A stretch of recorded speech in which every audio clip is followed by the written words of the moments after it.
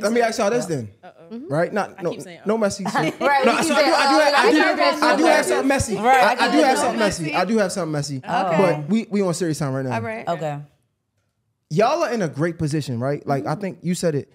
Y'all don't really have pressure. Like y'all don't care, even if y'all do, y'all don't care about the pressure that y'all may or may not have about dropping the hit or whatever. Y'all really having fun. Y'all doing what y'all want. Yeah.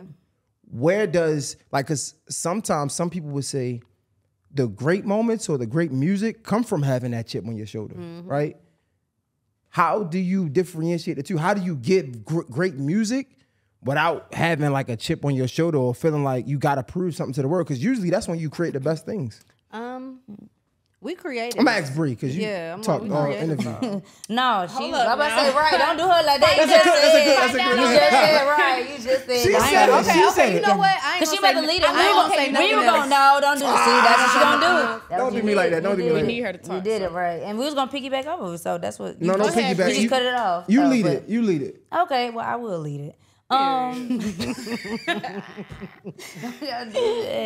but no, when it comes to us creatively or like just how we be in the studio, it'd be very like real, like and even those vibes in itself, I feel like through music what you relate to the most are the records that come from a real situation or real thing. So like us collectively, and then with some great writers also, shout out to Libby, like us growing up with Libby and stuff like that and able to express ourselves in ways and like how to write with the pen and stuff, like there we would know that we would hear stuff and play it back and be like, oh wow, this is a hit, or like see how it made us feel in the studio and how like we would feel when we perform on stage, or like how the fans would feel about it, or supporters and everybody. We would be like, oh, this one is it. Like it would just come off the vibes, like totally, like it would be us expressing ourselves. But like she was saying, like it's true that we all are individually creatives, and then when we come together, it's just like a combustion because of how we came together. I know you say it's like sounds so it's like, fine. We the culture. Stuff, but we the culture, period. Like you can't bring up I love Beja. Team Black girlhood, Team Black boyhood without bringing up OMG, Mom's Behavior, Jacob Lattimore, shout out to him, Yana Shy, Diggy Simmons. It's a lot of us who y'all was a came part up with of that. Betty. But we are a part of a time, and you can't bring up certain things without bringing us up. At the end of the day, all of when we first dyed our hair, all them colors, like they call us ghetto, ratchet, all this stuff. You get on Instagram, guess what you see? A bunch of colored hair, long hair, 30-inch weaves. We had 30-inch weaves at 16, 17 years old. I like this, babe. I like this. No, but we have to talk about it because I feel like, our contribution to Black girlhood and Black womanhood, it gets downplayed a lot because people be like, oh, y'all didn't have no #1 single. Y'all didn't have no album. And those things are true. We didn't. But at the end of the day, it's like, what we did for the culture, it can't be taken away. We're not saying we invented color hair. We're not saying we was the first Black girls to wear color hair. We popularized it. Are you okay? Because you look like a hater right now. Oh, don't do her. I ain't like that. I ain't like that. I thought you was talking to somebody back there. I'm just saying because you just did me dirty. I'm just saying because I know you about to come with some No, I was about to be on y'all side, bro. he did that. Bro, I'm on y'all side. What I will say, Birdman here.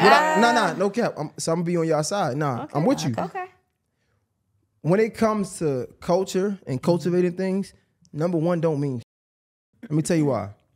So for example, like me, I don't even talk like this often, but I'm just relating to you because it's y'all interview. You trying to pop your shit like baby. Right, yeah, that was a little bit. Nah, this ain't my interview, it's y'all interview. But like, so I come from Baltimore, right? Okay. But I know for a fact I have a fingerprint on podcasting, especially in my community, right? In the DMV, period. Yeah.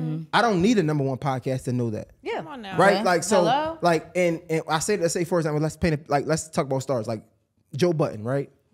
If you look at Joe Budden and you look at Joe Rogan, or even like, let's say Black academics, right? Academics, Adam 22, they both have more subscribers than Joe Budden. Yeah. But everybody know in a Black community, Joe Budden put a stamp on this. He really, so sometimes, right, in this industry, sometimes you might not seem like the biggest. You might got to go through more lawsuits. Like you might got to go through more dirt for other people to shine more. Exactly. So just because you didn't have a #1 don't take away from who you are. Absolutely. Because you had to go, like, think about it. Artists back in the day, they wasn't making nearly, not even half as what artists are making now. Right. But they had to come first. They set the tone for the artists to come.